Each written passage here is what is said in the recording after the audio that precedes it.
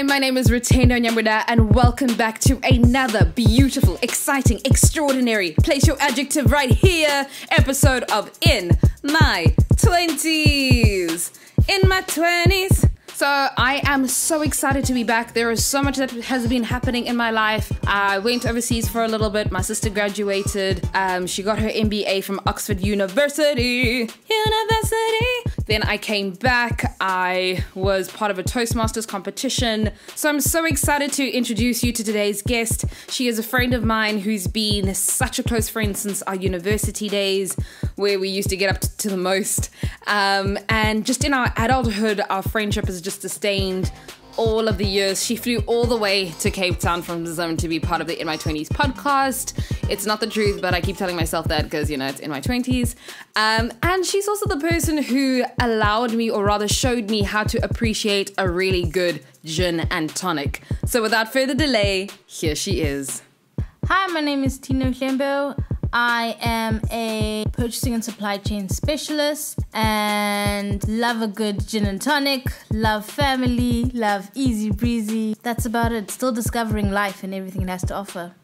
Now, on every episode of the In My 20s podcast, you guys know that there are always these incredible mind moments or gem moments that you just want to pause and absorb the moment. And this is just one of them. Your parents are the best they could. Honestly, number one, when your parents are parenting you, right, it's sure they could have had 3 siblings before you, but you are the first of your kind and you required a different attention. So what worked on sibling number 1 may not have been the right strategy for sibling number 3 and so on. So every time that they had a child, they were learning to be a different type of parent. So the In My 20s podcast is split up into 3 sections. In the first section, we get to hear a little bit more about Tino's career journey. In the second section, we dive into today's topic, which is all about Tino's move back home. And finally, rounding up all 3 sections is a conversation on being in your 20s and yes, oh yes, that all-encompassing quarter life crisis. So without further delay, let's get straight into it. All right, so Tino, we want to hear a little bit about your career history. First of all, tell us a bit about your background. So I'm from Bulawayo in Zimbabwe. Basically, I say I grew up there because my formative years were in Bulawayo, which was, I feel like, my late kid into teenage years. And then I came to UCT for varsity, thinking that I knew what I was going to do, and it was going to be simple, clear, plain, 1, 2, 3 years, and we're out of there with that distinguished paper. Yes. But I got here and I knew nothing about what I wanted, who I was, where I was going, what it all mean. So there was a lot of exploration during that time. So that 3 years turned into 4.5 years. But yeah, we got a piece of paper. After that, I worked in Cape Town for close to 3 years. Where did you work in Cape Town? What were you doing in Cape Town? I worked for a manufacturing company in the food and beverage industry. And again, I don't want to say by luck, but I don't know what the right word is, by connections. And I think also just by perhaps life destiny, if I want to say.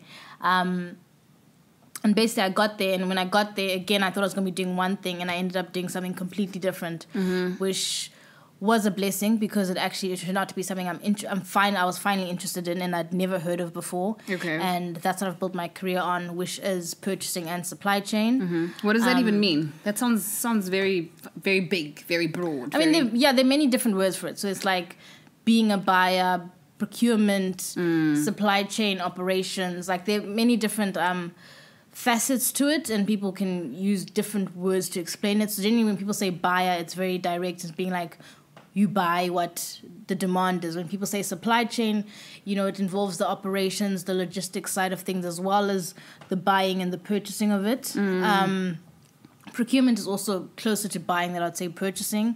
But yeah, just different words for basically the same thing, but every industry is different, so every industry will come with its different challenges and demands and different techniques. But I mean, I've always enjoyed it. The challenge is basically you're solving problems. Okay. And you're preparing to not have problems. Okay. So, so that's what I got into, and enjoyed it ever since, and I carried on studying for that. So I found one of the institutes that covers it, and I've been studying with them since 2016.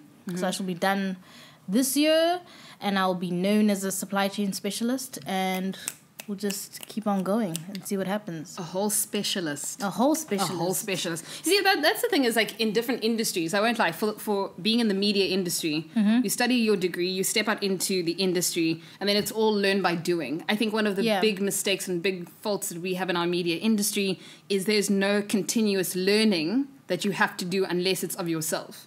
Yeah, but I mean, also in this field as well, it generally is, I think your experience counts for more than what paperwork you have. Experience is very important. But yeah, I mean, at the end of the day, it is out of the box thinking, solving problems, making sure the problems don't happen again, better ways to deal with it next time.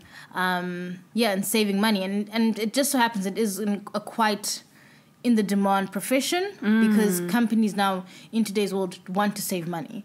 And the best place to save money is from your core. It's a central thing to any organization. After after working rather in Cape Town, you moved back to Zim. So how was the move back to Zim? Why did you move back to Zim? Did you want to move back to Zim? I did not want to move back to Zim. Well, yeah, I didn't plan my move back to Zim. So from Cape Town, I moved to Joburg because I was at the point in my life when I was tired of the Cape Town scene. So I moved back to Joburg, and I was in Joburg, I think, for just over a year. But I didn't also feel, when I was in Joburg, I didn't feel like it was where I was supposed to be. Yeah. And it was at, like, a very brave time in my life where I was like, you know what, self-discovery, learn who you are, what you want. You have nothing to lose. You have no one depending on you. You got a little bit of savings. You'll be fine, you know.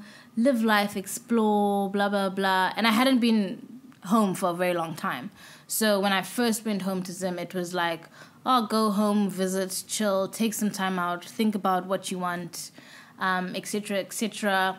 So at first there was a lot of back and forth between Zim and Joburg, and then eventually I was like, I'm going to be home for a while. So I was at home, I was jobless at this point because I left my Cape Town job. How old were you when you moved back home? 25 going on 26. Okay. Somewhere there. 25 going on 26. No, 26. Yeah, I'm going to go with 26.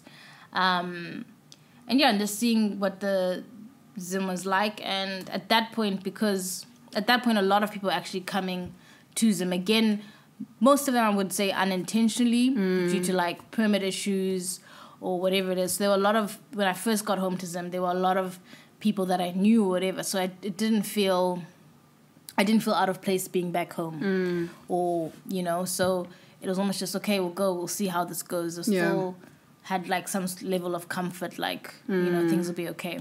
So paint a picture for me. So now you're going back home. You spent how many years away from home with visiting in and out since you studied? So since I started studying, it was, at that time I think it was 8 years away from home. So you go home to visit. Yeah, you go home to visit, but not like to live. So at that point, it would be like 8 years since I'd fully lived in Zim. Okay. So 8 years being out of the nest, 8 years being not living in Zim, but having grown up in Zim. So just paint for me the picture of what it's like and the experience of spending 8 years away from the nest, going back home, but going back to live, you know, at home as well. How was that for you? How was the adjustment? The first few months were probably actually very easy because it still felt like you were just visiting. And they would treat you like a visitor. So there would be like food in the fridge, juice, you know. It was accommodative. And then now when it's like, you're here to stay, you know, you also just pick up on a few more responsibilities and blah, blah, blah. I must say my parents have been very gracious in welcoming me back into the nest. So I don't feel cramped or whatever. There are some times I'm like, but this is not how I would live in my own home. Like, you know, you're just like, I would do that slightly differently. But anyway, it's your house, so here we go. You know, we'll use the full fat milk. Yeah. Do you still have to abide by home rules, like your parents' rules at home and stuff? Or do you feel like there's a little bit of liberation? I mean, I'm the youngest, so I've always had a bit of a fight back spirit. But like, I think I'm definitely easier to live with now than I was in high school.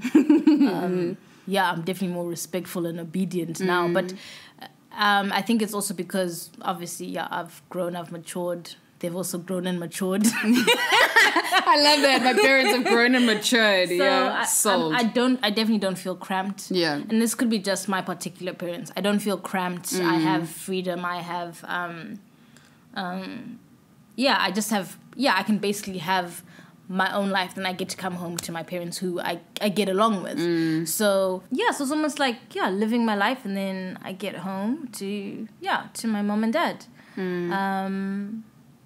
And I think it's a comfort, and also, I mean, sure, you do want your independence and your space, and if you're used to that, for sure. And I've thought about even like moving out of the house, and I may at some point actually just take the plunge and do it.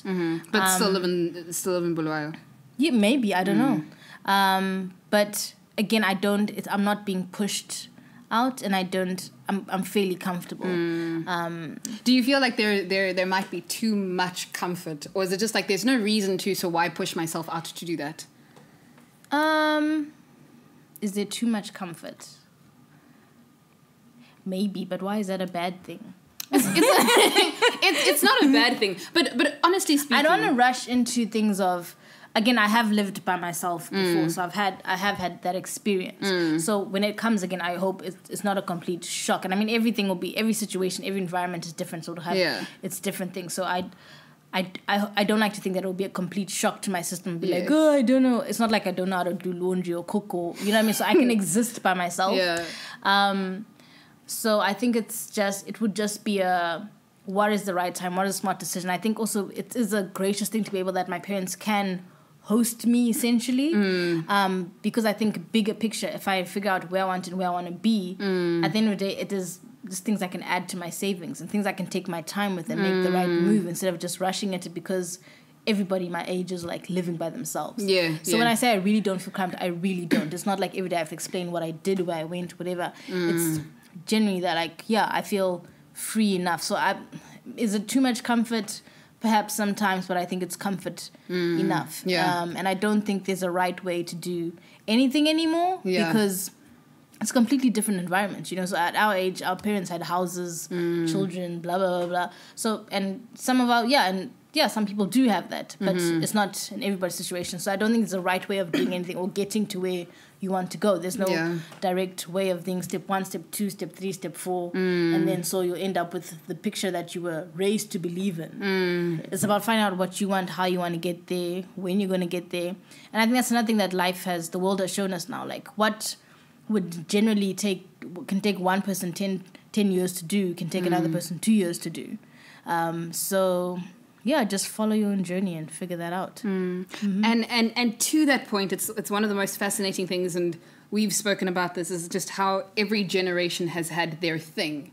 So, and it's so interesting that you speak about like being in your parents' home. I even know at our age of plus minus 28, plus minus, that there are quite a few people who are still at home or who have just moved out of the house. I haven't lived at home since I moved out of the house to study, and that was for varsity. So went to varsity, stayed in university, reses, stayed with my sister in my first couple of years of working, which felt like home because I was staying with my sister, so I didn't have, even that responsibility wasn't as much as the weight of the world is on my shoulders. I relied on her for everything. Like I think she paid all the rent. I might have contributed for like carrots or something, because my salary, the reality of my salary then wasn't enough to carry that.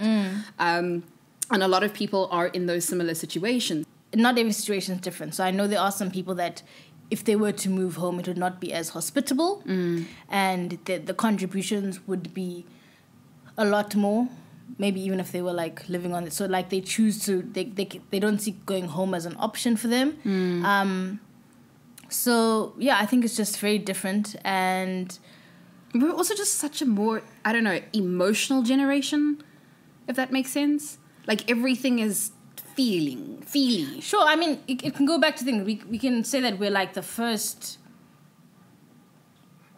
well, no, we were like the second generation of people that got tertiary education, right? So it's not, so my parents went to colleges, right? They went to university. My dad went to university. My mom went to like college, like teachers college, tertiary. So they had that tertiary education. So it's one of those things where, they say, your children should have more than what you had, right? So we've gone to tertiary, and then now, we must build up from that so that the next generation can automatically, black people, everyone must go to university. You need a you need a degree. Something. You need a you can't just be living. Something, and then, one of you out of the offspring must be a doctor, a lawyer. Then once that's covered, you can all be whatever you want to do. Yeah, even when I studied media, they were like, but not a DJ, not a musician. That doesn't count. They're like, what is your backup plan? And I was like, economics. Economics is my backup plan. You did one course. Showed me flames. It showed me flames. Ecos and stats. It was a joke. But so I think it's just, I think we're in a generation where there's so much more that is happening. Also, we're in between generations. So there is that industrialization stage, and there's also that, like, what the future is going to look like, right? Which is China. But it is. China's taking over. It's all the different ways of communicating, making money, and all that stuff. So there's also so much because of a part of how the world does now work. So we're exposed to so many things. So before, our parents only knew what was happening in Southern Africa, if that was it. But now, people are living differently in Sweden. You know what I mean? So like, I want to live like a Swede. I want to move to Sweden. I want to, whatever, what's happening up in America, whatever. There's so many different ways to live and just be yourself. And having that, and now there's that space to be yourself, to explore yourself. And there's not the traditional views on holding you back as much. So, I think we're definitely a self-discovery, and hopefully, you can find your identity in who you really want to be and not who you were raised to believe who you were. I think that's very important. That's beautiful. And then just finding the way to become that. And that will mean, because our parents are more traditional and they grew up in another era, breaking some comfort levels and breaking some chains, and stepping out and just doing that. But I think if that's who you want to be, then figure that out and do it. For me, the 20s journey is always very fascinating to chat about, because there is not one person on the podcast who has had a similar 20s journey or quarter-life crisis or even advice that they gave to people. And this is the 20-something episode. This is the 23rd episode, actually, which is very fascinating. So I think to start off with, Tino will just give us a summary of your 20s journey. What has your 20s experience been like for you? Tough. Do you want to elaborate on that? Those exam questions where it's like for 50 marks and you're like, tough. And they're like, but 50 marks. I'll come back to you. Question 2. No, 20s has been unexpected. Yeah, there's nothing you can predict or fully plan for. But definitely a time to grow and a lot of reflection. And also, I think in the 20s, mostly I've learned to forgive myself and to forgive others. And what does that mean? Does that mean that you lived for a lot of your 20s judging yourself and judging others? I think I judged myself. And I think in judging myself, part of that learning to deal was almost like trying to put the blame on others for things that, for whatever had happened in my life or whatever. But then, again, you just can't have a self-pity parties. You know what I mean? Like, once in a while, having a self-pity party. And I'm so over that. Like, it does nothing for anybody, really. So when I say self-pity party, it's almost like you sit there and you're like, oh, why me? La, la, la. Oh, but why then? My parents should have done something differently. Like, no, it's your parents did the best they could. Honestly, number one thing that, I don't know who told me this, but it was like, when your parents are parenting you, right, it's, sure, they could have had 3 siblings before you, but you are the first of your kind, and you required a different attention, a different everybody's different. So what worked on sibling number 1 may not have been the right strategy for sibling number 3, and so on. Like that. So every time that they had a child, they were learning to be a different type of parent. So to put it all on them and be like, yeah, but why did you do this? Why didn't you know better? Why didn't it? No, they did the best they could, and now you need to suck it up and make the most of what you've been given. And at the end of the day, it's a lot more than what you ever thought. Yeah. So, yeah, no more self-pity parties, and just, learn in your 20s, make mistakes, forgive yourself. And again, it's never, whatever happens to you, whatever life hands you or you have to work harder for, it's nothing personal. It's just, it's life. That's that. And life really isn't fair for anybody. Sure. And on your 20s journey and 20s experience, have you ever experienced the quarter-life crisis? Yeah. Okay, when did you experience the quarter-life crisis? What was it about? How did you get over it? 25. Oh, so on the dot, on the 25. On the 25. Okay. Hit it. I'm still in it, so I don't know. You're still in it. 3 years of crisis. 3.5 years of crisis. Yeah. What is the quarter life crisis for you? And what has your quarter life crisis is just what does this all mean? How do I get happy? Will I ever reach what I want to reach? Who am I really? What if did I make a wrong choice along the way? Will I ever actually do something important or purposeful? Will I ever have what will make me satisfied? And when I say satisfied, I don't mean just like happy and comfortable. I mean truly soul, mind, body satisfied. Is there such a thing, where you just stop questioning everything? Like, in you question, I believe this, why do I believe it? Is this really what I believe? Yeah. But I wonder, is that just a quarter life crisis, or is that a life crisis in general? Because unless you've... It happened at at 25. What I think is going to be a quarter life. That's when it happened for me. So I'm saying it's quarter life crisis. Because I think also these periods, I don't think it could have happened to me at 20, it could have happened to me at 35, at 50, but I also don't think it's only going to happen once in my life. Yes, yeah. So... You keep questioning. It was my first life crisis. If I don't say quarter, it was my first life crisis. And what have you felt, or how have you grown through them? Because obviously you go from... You're getting older. From 25 to 28 is a good 3 years. The 27. Questions... From 25 plus years to where you are now is a big difference. But obviously you've grown and you've changed. The questions you were maybe asking at 25 are not the questions you're asking today. Do you feel that there has been a difference in the questions that you've been asking yourself from 25 until now? Because over the years, obviously you have had personal growth and you've had personal revelations. Or do you feel like it's still similar? I think some of the questions I had at 25, I realized I may never actually get an answer for them. Like what? I don't know now. Or just in general? But I knew that I wouldn't get an answer to every single question. And I think that's part of life, right? Not knowing the answer to everything and not knowing what everything means and the purpose of everything, the reason behind it, the timing behind it, like all that. And so it's almost just you just got to keep going and just learning to stay focused, to get up when you don't feel like getting up. And choosing every day to that, this is where I want to be, this is where I'm going, it's going to get me here. So I think since my 25, just yesterday, I've definitely been like, okay, I know what I want. Yeah. I got to get up, work for it. It's not going to be given. I mean, I already knew it wasn't going to be given to me, but learning the true meaning of like hard work and just facing adulthood and just being like, you know what, everybody's adulthood is different. You can't hide from it. It's going to find you one way or the other.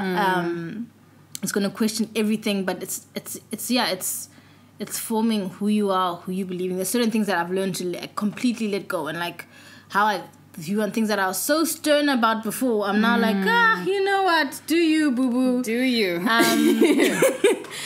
Because again, everybody's happiness is completely different, and they say comparison is the thief of joy, and it really is. It's just, That's deep. Yeah, it's just I think learning to know who you are, learning yourself, and then believing in yourself. Because again, you grew up with so many people saying, I believe in you, yada yada yada, but it's believing in yourself now. Yeah. That's wild. That's wildly deep. That is a mind moment of note.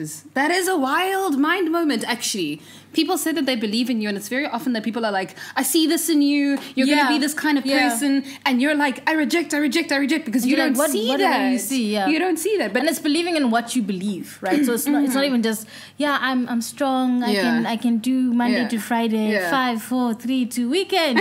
Like, it's not like believing in how much you can. It's literally believing in what you believe in. And standing firm in that, so that one day when someone asks you to do an 8-second intro, and ask you, who are you? You can say something and be like, that wasn't false. Yes, That wasn't just a made-up line. Yes. Yeah. But also what's powerful in that is a conversation we had a few days ago, and I was telling you someone spoke something into my life. You said not every spirit is a positive spirit, or not every word that comes from someone necessarily has the best intentions for you. And I think that's also very interesting, because if you don't know who you are, okay, just to make things very plain and simple, if you know that you were born to be a doctor, this is the path, and someone comes to you and says, you know what? You're meant to be a lawyer. And they speak that into your life, and you don't know that you haven't done that self-developed actualization. You will pursue the route of a lawyer, only to find out later in your life that your deepest purpose was the calling to be a doctor. Yeah. So if you don't know who you are, the path can be swayed very easily if you don't have that root and that foundation. And I think also I've learned that you have to seek knowledge. You have to seek that perspective of yourself.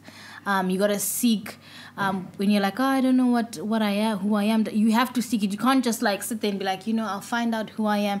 You have to push yourself. So you have to challenge yourself and put yourself in environments and in circumstances. I'm not saying be dangerous, but like put yourself in circumstances where you learn. You learn who you are. Perspective is either like your power or it's your prison. So it's literally just how you see into things. So is it going to be like, this is it, this is what I see, and I'll never get out of this, whatever? Or is it like, this is where I am, this is not where I want to be, how can I get out of this? And I'm getting out of this. So Tino, like since I've known you, since I met you in varsity, a few years ago, last year, because we haven't graduated yet because we're still young, wild and free, yay. But since I've met you, you've always been, it's very interesting because you have such a depth to you that I think that only people who know you have the privilege and honor of seeing that, really. And when you get deep, it's kind of like where you're just like, let me just take my notebook out or record this conversation, because I'm going to be shook to another level where even what I thought was solid by the conversation will be shook. What advice would you leave for someone in their 20s right now? I would say hold yourself accountable. So tell yourself, so accept that, I'm feeling whack about this or whatever. Accept it. Analyze it. Don't hide from it and be like, but don't hide from it.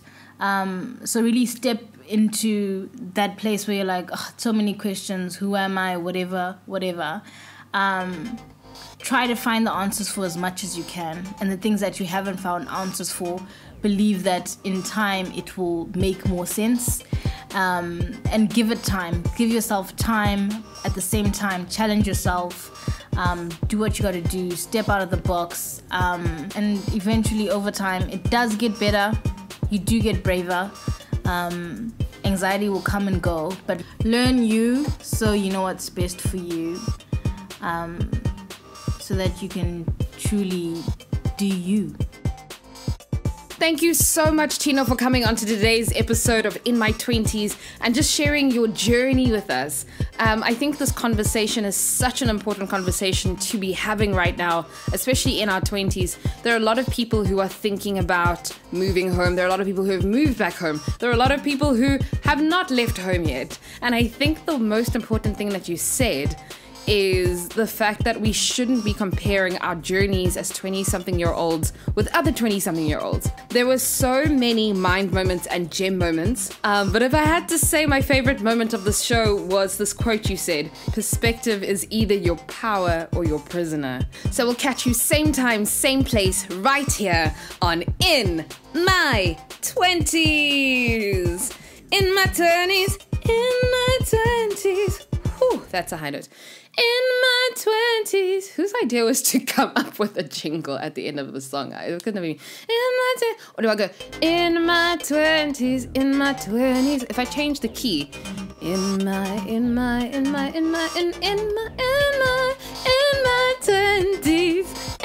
okay, while I learn the song to my podcast, I'll catch you guys here next week. Okay, bye.